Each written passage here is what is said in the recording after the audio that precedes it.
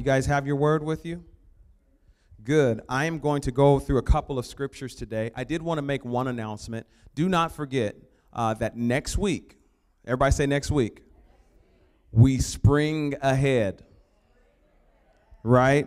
So what does that mean? That means that we're springing ahead next week. Just in case we forget to put something up on Facebook, we'll do our very best. But don't forget, next week, we spring ahead. So church is going to be an hour earlier. So I'm really excited about what the Lord is doing. Who's been enjoying the services? Who's been enjoying what's been going on? Man, last week, right? Last week was fire. God just came in this place. I love when he comes and shows up, and I believe that he wants to do the same. Thank you so much for coming. Please, if it's your first time here, please make sure that you fill out one of those cards, and let's get going. Here we go. So a couple of weeks ago, I started talking about Paul. You guys remember me talking about Paul. And so I've been trying to walk through and just do some studying on my own with Paul. I love Paul. I love, he's an amazing apostle. He was one of the apostles in the Bible that are mentioned. I talked about him. And so we're going to kind of start in the book of Philippians, and we'll be there for a moment, and then we will move around just a little bit. But you guys know what happened. The last week I preached about how Paul had a vision. You guys remember that? He had a vision during the night about going to Macedonia. He ended up obeying the voice of God. He ended up in Philippi. Remember, he met the lady named Lydia, and they began to become friends. They became family, and all of a sudden there was this blowing up church called Philippians. I don't know what the name of the church was, but it was the church of Philippi. And so we're now in that book of Philippi, and I kind of want to just talk to you guys about that. We're in the first chapter of Philippians, starting at the first verse. I guess I'll start there, first chapter, and we'll start reading. So it says this. It says, Paul and Timothy, servants of Christ Jesus, to all the saints in Christ Jesus who are in Philippi, including overseers and deacons, grace to you and peace from God our Father and the Lord Jesus Christ. The third verse says this. It says, I give thanks to my God for every remembrance of you, always praying with joy for all of you in my every prayer, every single prayer, because of your partnership. Everyone say partnership. Let's say it again. Because of your partnership in the gospel from the first day until now, I am sure of this, that he who started a good work in you will carry it on to completion until the day of Christ Jesus. I just wanted to look at that a little bit, and I wanted to talk about that. I wanted to talk about that word. The word that stuck out to me there was partnership.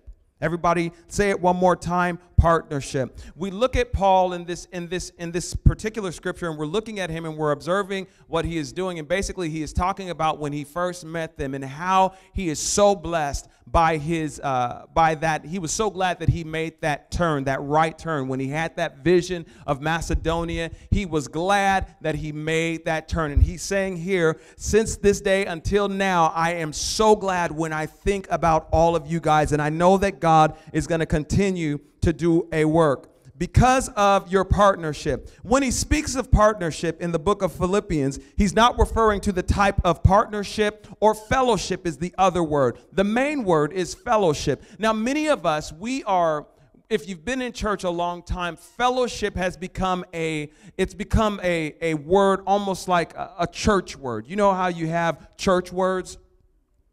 Okay. So basically, when I would think of fellowship, I would always think of the men's breakfast.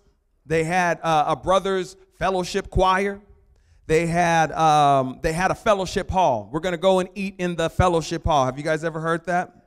Maybe the few moments after church where we talk with one another. Many of you guys do that Sunday to Sunday. We don't really see each other throughout the week, but when we get here on Sundays, we catch up really quick and say, hey, how's it going? And that's really our fellowship, right? When I was growing up, they would do something called, we want to offer the fellowship, the right hand of fellowship. Anyone ever been around that? The right hand of fellowship. When they come into the house and, the people who want to be a member of the church, they decide that at that moment, they're going going to get up and they're going to come to the front of the church and they're going to walk up and everyone's going to be clapping and happy because they are coming into fellowship. But that is not the fellowship that Paul is speaking of. He's not talking about that kind of fellowship. And so when I began to do a study on the word of fellowship, I was reminded that fellowship is more than just a church word. Can I tell you that? Listen to me. Everyone say it with me. Fellowship is more than a church word. God wants to break people of church jargon. Fellowship has become one of those words that over the years has been spoken so much that it falls flat on the ears of people. And even when we read in the Bible, when we read what it says in the word, it's easy for us to say, yeah. When he's talking about fellowship, he's talking about when people come into the church. Like I know I did when I was reading it, because you read it so long and words, they just have these certain meanings. Oh yeah, he must be talking about the fellowship. Paul, I know that he's talking about hanging out and connecting and being friends, but what does the word really mean? And so what we must do is allow God to breathe new life on the revelation of fellowship, which will cause us to treat each other differently and give us reverence for our Savior, Jesus Christ. Many of you guys may not even know what jargon is. That might be a word that's too much for people. Jargon is special words or expressions that are used by a particular profession or group and are difficult for others to understand. Like if I was talking to somebody in church, I might start saying, you know what, I was praying in the Spirit and I got a revelation and the Lord began to show me a vision of the earth, and it was, you know, that's jargon right there, okay? That is jargon. When you begin to talk to somebody on the street, when you go and you talk to somebody and you say hello, do they start saying, oh yes, God is good, he's so faithful? And you know, if they are saying that, that is jargon.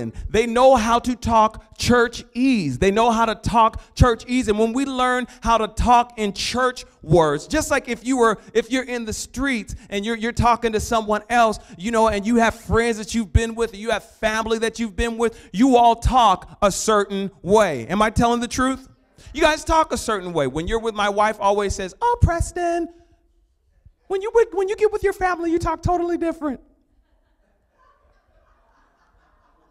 Because we have family, we have family dynamics, we have family dialect, we have family conversation, we have a way that we talk, right? And so that is how it is with many of you. Many of you, once you go to a certain area of town, you go to a certain part of town, and all of a sudden, a part of the United States, you start saying, I don't know why I'm talking like those Bostonians up there. You start talking like them. You start saying "ka" and you start saying "lobster," and you know how they talk over there, and they have certain words that they use for things that we don't use here. Because it is their jargon, it is their culture, their understanding, their subculture speaks a certain way. And many times in the house of God, that is how it is. And what happens is that when we, as a culture, begin to take words like fellowship and love and Holy Spirit, and we take those words and they just begin to become watered down and they just become church words. And we've got to break out of that so that we can understand again what God really means when he says fellowship.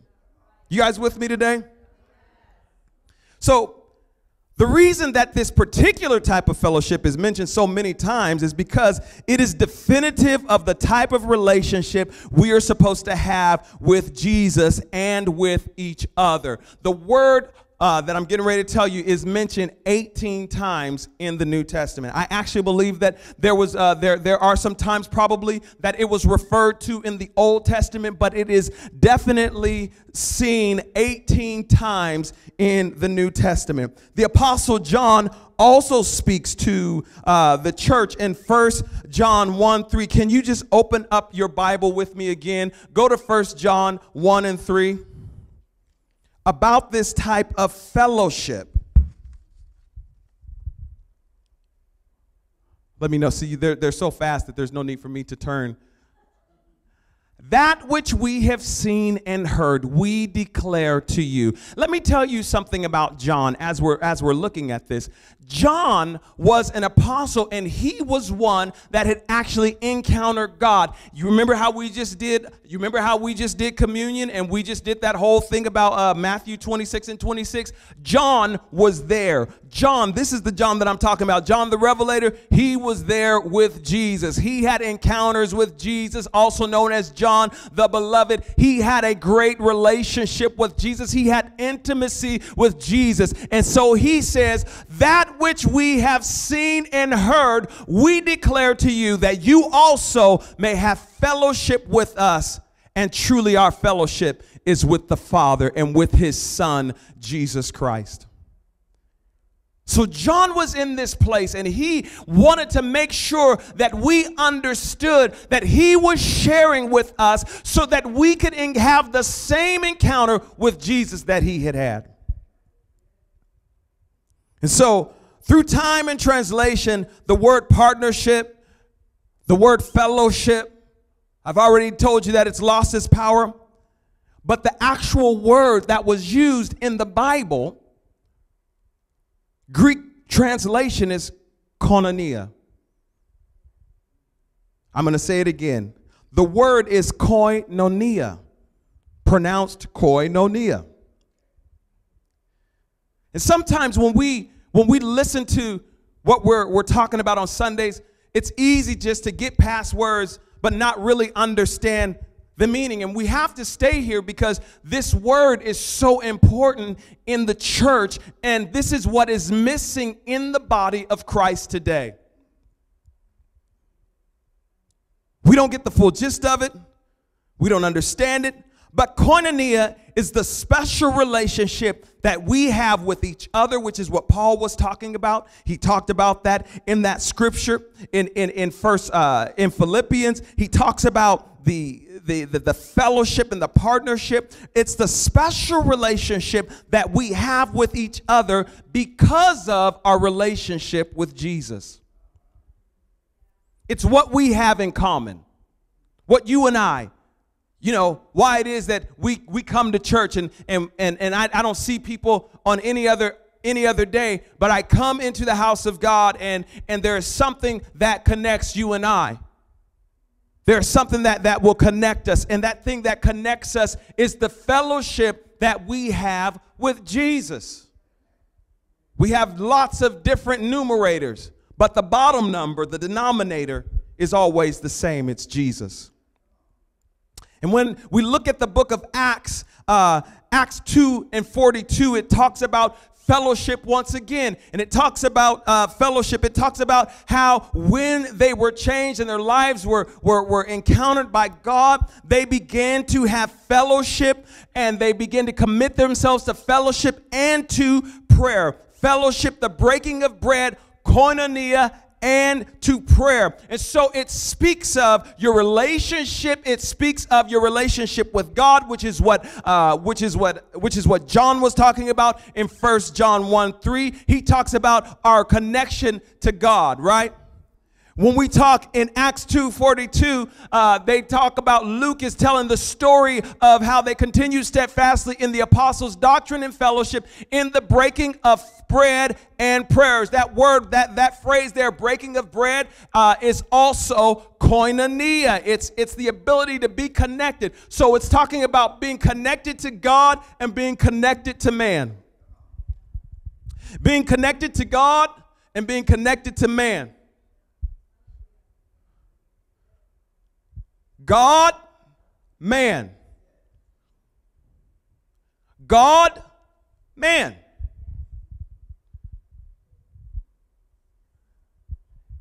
If I was really good at my videos and I was moving fast and I was not procrastinating, I probably would have had a sign of a cross up. But it's God and man. So our vertical relationship and our horizontal relationships, which is with each other, those relationships meet, and they meet at an intersection which creates the cross. Relationship between God and man. Another word for koinonia is generosity. 2 Corinthians 9:13 talks about our generosity, our ability to participate and to connect financially because we are in relationship with God and with each other. Koinonia. Koinonia is active participation in Christian community. But it's also our connection and our ability to connect with Jesus Christ. Koinonia is mentioned over and over, like I said, but it actually means that the people, they were not just meeting on Sunday mornings, but they began to do life together.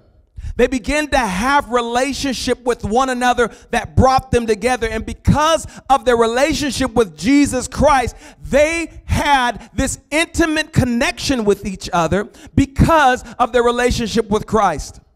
And in our houses today, in the church today, what we lack is we lack the intimate connection with each other because we lack intimate connection with Jesus Christ. And I believe that the Lord wants to get us back to that place. He wants to bring us back to that place. He wants to bring us back to a place where we are having relationship with Him.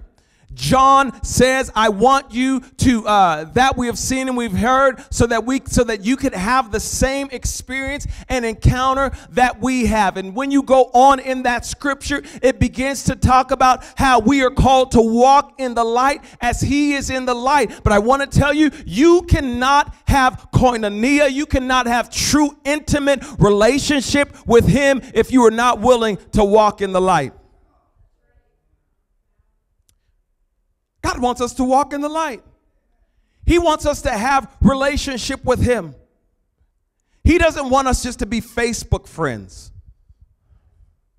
And many of you, that's what you have with Jesus. You're Facebook friends. He's your Insta. He's following you, you following Him on Instagram. You're following Him on Facebook. And if He says something that offends you, you give Him a break for a couple of days. You snooze Him.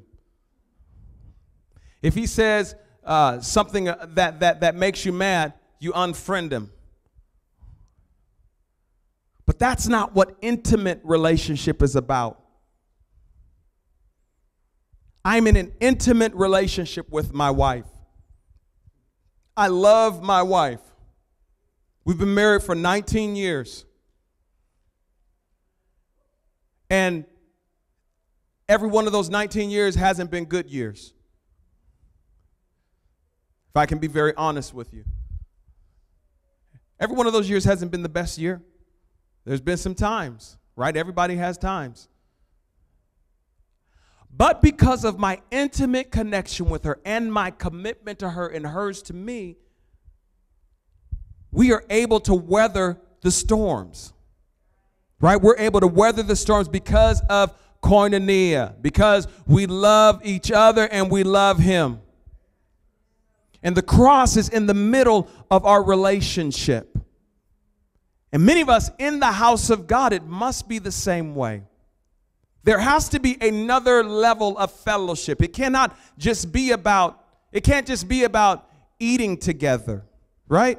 It can't just be about hanging out together and talking for a few minutes in the lobby out there and filling out your name. But we have to get into a place where we want to be with each other. See, the thing about the people of the way, the Christians, is that, you know, it's easy for us because we live in a democracy. And so nobody's tripping on you if you decide that you want to be a Christian. Nobody is saying, oh, well, look at you. They may accuse you a little bit. They may persecute you a little bit. You may feel a little bit, but nobody's getting dropped in boiling oil, right? Nobody is getting, no one's getting hung on crosses upside down. Nobody's getting their heads chopped off. Not here. We live in a free place. And so what happened is that these people, when they came together, it was like all they had was Jesus and each other. because they literally did what Jesus said. They took up their cross, they counted up the cost, and they decided to follow him. And because there's no real, how can I say this? There's no real expectation of us in our world today to actually follow after him with real loyalty and with real inspiration. You know, no one's really judging that. It's like words like koinonia, they just go out. Or words like having intimacy with Jesus, they just kind of go out the door.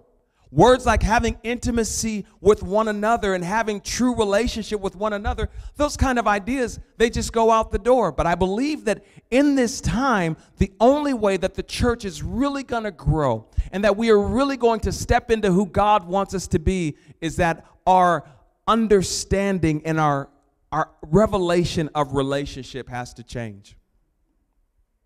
It has to change. We got to change.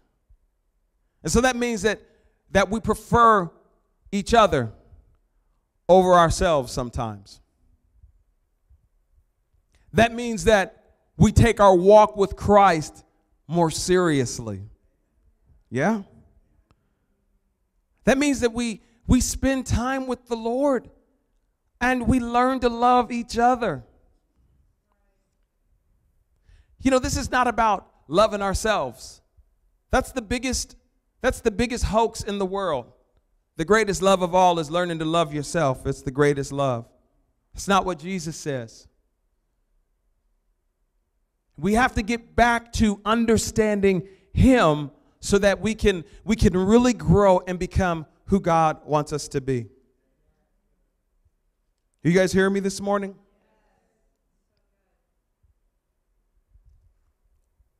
I love praising God, and I love high praise, and I love, you know, when the Holy Spirit comes in and he makes us, you know, we have these manifestations of the glory of God in our lives.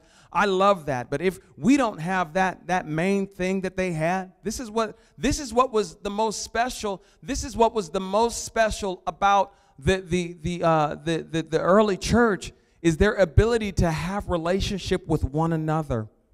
And their ability to love one another and to be there for one another and to have this relationship that caused loyalty and that caused love and that caused intimacy. This is what made them strong.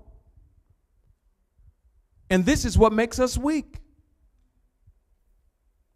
The lack of these things makes us weak. Because many of us, we spend too much time going this way. The others, we spend too much time going this way. But God is wanting us to go this way. He's wanting to bring us into this place with him, this place that causes us to have true relationship, true fellowship. Now, let me tell you something. Fellowship is not hook a Messiah rolling all over the place. That's not fellowship. Do you hear me? Fellowship is not coming into the house of the Lord expecting to have a prophetic word every time you come in. Fellowship is not getting mad when the word that they give you is off. They missed the word, so I can't go there. That's not fellowship. And when we have true fellowship with him, our lifestyles line up with what we're talking about here. Our lifestyle will line up with koinonia. And you can't have that relationship with him if you're living all kinds of ways. Who wants to have a different type of relationship with God? I mean, I want to have a different relationship with him. I want to walk with him like Enoch walked with God in the coolness of the day. He walked with God, it says. It says that they were friends. It says that Abraham was a friend of God. Moses encountered God in such a way that he was there and the Lord showed him his glory. And you can't be a person that is just looking for those types of encounters and not be looking for encounters with people. Looking for encounters with people. And I'm going to tell you that there's something wrong if, you don't have friends and all you do is nothing, and you don't have any type of relationships with people, and especially in the church that you go to, or in Christianity, you don't have any relations with anybody that is like you. This is the one thing that we have in common is Jesus. Come on, there's something wrong with that. If all your friends, and don't tell me that you're being an evangelist either. Oh, I'm just evangelizing. That's how come none of my friends are Christians. I'm an evangelist. This is the main thing that brings us together.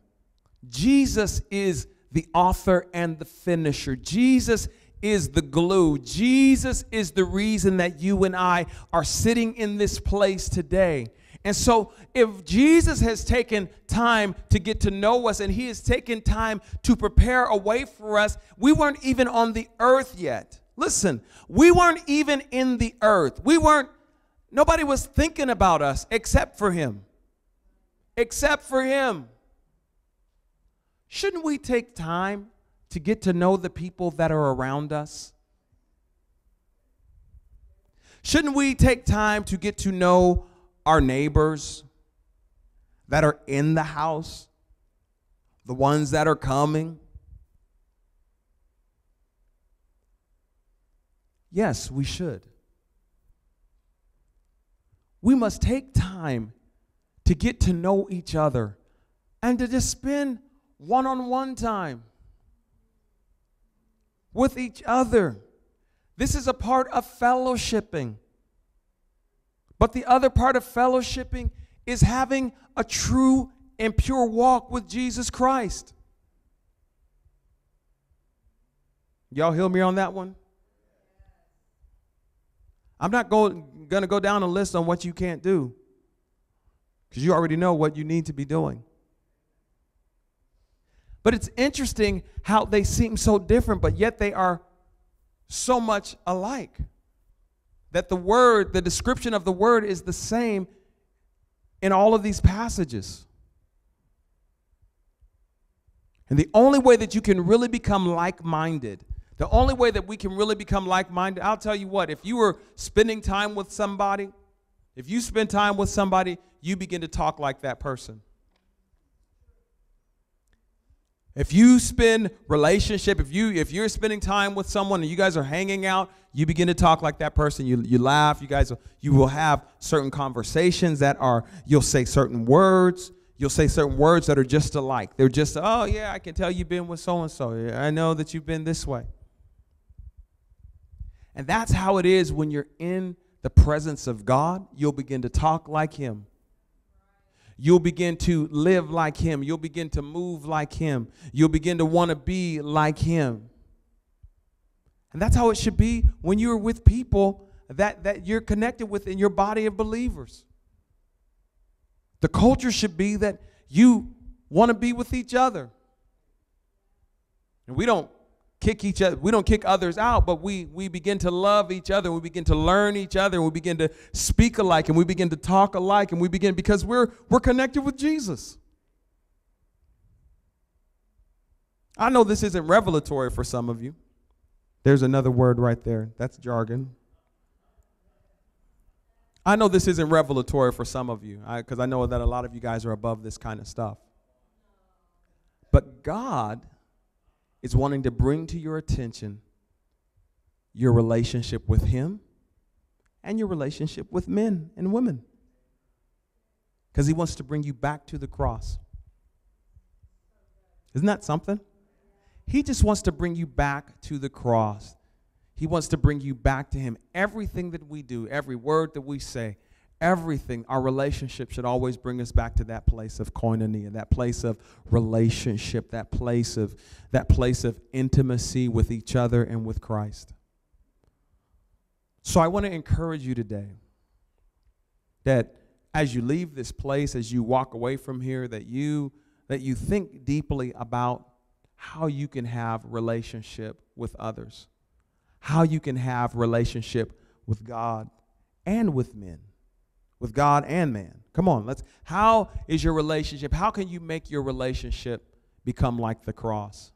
Because that's just who Jesus was. Jesus, he was, at first we were all walking this way. We were all vertical, we were all vertical. And he came and he gave us a way so that we could actually ascend and be with him. And so let us, as we leave this place, as we walk away from here, as we think about our lives, let us make decisions to have true relationship, not just fellowship hall, not just eating pizza together and soup and those things which are great, but how we actually step in and become family and become one. That's going to be hard because I realize that a lot of you guys, you don't know each other. I went to a church once, and the church, the only thing that people had connection with was the pastor. And so when something happened to that pastor, they didn't know how to respond to each other. And the church fell apart. God is not for having one personality. We've got to connect and learn how to be weaved and how to be with each other, not just having a connection because you might like to hear me preach or you like what my wife says or whatever. You like to hear her preach and prophesy. But we got to go beyond that. We've got to go to the next level now. And so I'm encouraging you all to let's go to the next level with each other. Let's go from just having fellowship, the American word, to having koinonia. Everybody say koinonia. I know. That's one of those words. Now that's not jargon. That's Greek right there. That's Greek. Koinonia. So you guys, let's go out to eat together. Yeah. But let's pray together as well. Let's learn each other's families' names. But then let's also learn about the name above every other name, right? And when we do these things, it will make us stronger. It makes us stronger as people. It makes us stronger as family. It will make us stronger as a church body. It'll make us stronger in the city. So I'm going to pray really quickly. Everybody bow your heads and close your eyes. Hi, thank you so much for watching today's video, but don't stop here. Be a part of what God is doing here by liking us on Facebook and sharing this word of encouragement with a friend today. Also, if you'd like to partner with us, you can text GIVE to 509-571-2345, or you can go to redeemcity.com and click the donate button today. Thank you so much for your giving. And hey, we would love to see you in person. Come check us out. We're located here in Yakima, Washington at 2701 West Lincoln Avenue. And we kick off our Sunday services at 10 a.m. And I got an announcement for you. If you love podcasts, if you love prayer, then we got a powerful, powerful podcast for you to watch. It's called The Prayer Room. It's with Pastor Preston Jones and Pastor Becky Jones. Go check them out. You can follow them on Spotify, iTunes, and even Charisma Podcast Network. Go and subscribe today. Also, Redeem City Church has a YouTube channel. You can find them on Redeem City Church Yakima, and there you can find all our Sunday videos archived for you to watch. Please consider to subscribe and have a very blessed day.